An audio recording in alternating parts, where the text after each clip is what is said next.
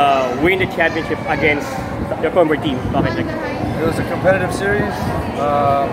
Really could have gone either way, but this team has a lot of championship experience. Both teams do, but I thought these guys, the amount of championships that they've won through the past few years, I think really made a difference, especially in the end game of this series.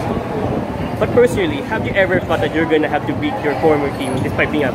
You never know, but that's the way life is. And right now I'm helping San Miguel, so doing the best I can to help the franchise continue to win. And again, Coach Leo and the rest of the staff and the players, they deserve all the credit.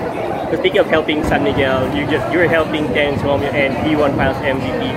Talk about helping Terrence to. No, I don't think anyone's ever questioned Terrence's talent, but I think he's done a great job of coming to San Miguel and just finding his space and finding a way to contribute. And being able to do that and still play at the high level that he's capable of resulted in another championship and a Finals MVP. So he deserves all the credit.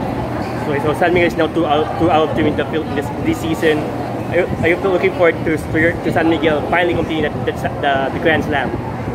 It's a rare opportunity, but we've put ourselves in a position to do it. These guys should enjoy this right now, and then we'll shift our focus to the third conference in due time. All right, thank you very much.